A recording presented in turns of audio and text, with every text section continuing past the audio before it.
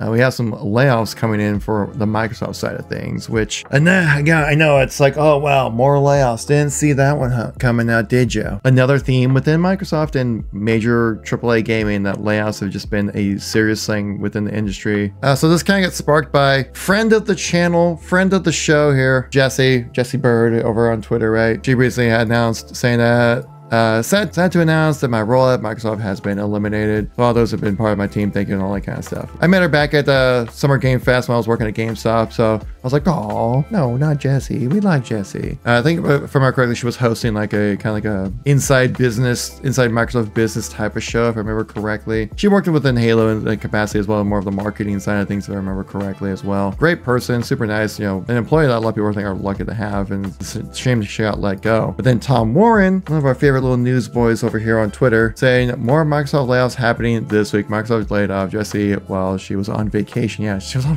vacation and got laid off, dude. It's like rough, man. How many more do we need to deal with here, right? And then Tom Henderson said the same thing as well, right? And Tom Henderson's information is pretty legit as well when it comes to like more insider information stuff, saying another round of layoffs hit Microsoft, right? Through the past 24 hours, several people have taken to social media to announce they have been faced with layoffs at Microsoft. Currently unclear the exact number that's affected, or if they are part of the 1,500 estimated to be laid off in June. Insider Gaming has found 4 people announcing their departure from the company. He kind of just quoted the people he found on Twitter as well. But layoffs, especially for Microsoft, would be around this time because, like I said earlier, you know, the fiscal year rollover just happened. They also saying earlier this year, Microsoft announced said to be laying off 1,900 employees at the company in May of 2024. It was announced that Microsoft would shut down 4 game studios, including Tango Gameworks and Arcane Austin. So Microsoft is just like, they keep having been the dealer of bad news right there. Again, I think it's just, it's kind of layoff season right now for Microsoft, which is a terrible thing, the way to put it, but it's kind of true. Because like I said earlier, like the Microsoft fiscal year rollover happens at the end of June, right? So technically we're in fiscal year 25 for Microsoft. And that's when you would see people being let go, new budgets being worked out, new head counts being put together and being activated, right? Yeah, it just kind of sadly all lines up like that, right? And also it's pretty standard around this time as well for Microsoft to do a round of layoffs, but they kind of come in with like the layoffs they did earlier in the year and earlier again in the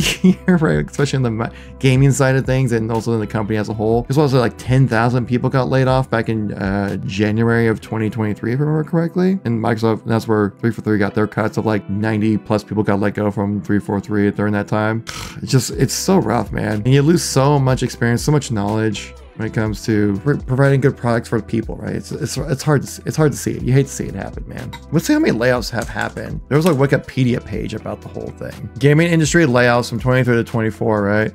I haven't seen this since like January, so let's see what the update has been on this so far. But yeah, January still had the biggest one of like 6,000 people laid off. Then you had February, still keeping it in the hundreds, right? With March, April had over 1,000. May, there's just been layoffs. And now July is having more layoffs as well.